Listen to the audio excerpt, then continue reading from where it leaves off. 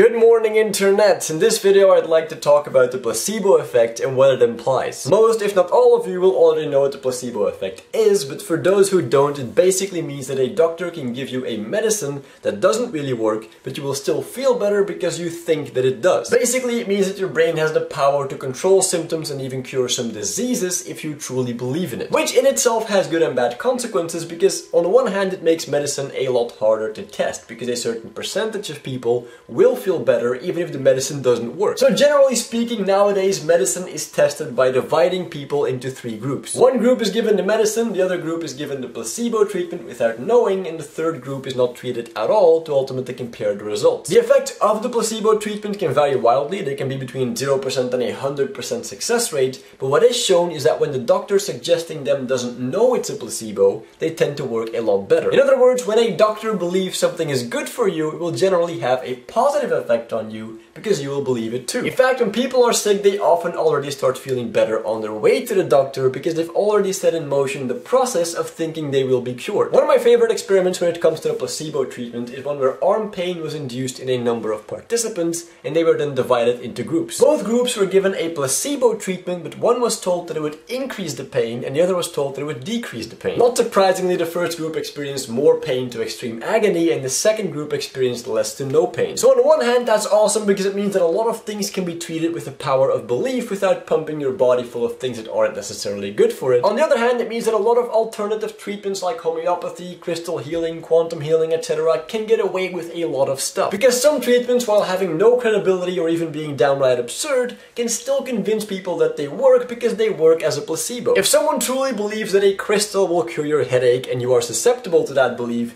you might very well be cured through the placebo effect and then spend a lot of money on crystals that had nothing to do with it. What placebo effect does show us though is that the way we approach health and illnesses mentally is very important in the healing process. Because as the experiments show, placebo effect doesn't just exist, but it can also go both ways and you can actually make yourself sicker. The same way that many patients with a serious disease actually last longer or recover faster when they are hopeful or optimistic. But that is sort of all I wanted to say for this video. If you guys have anything to add, you can put it down below. You can check out my Twitter and Tumblr in the underbar. Click the like button if you like this video, and I'll see you guys next time.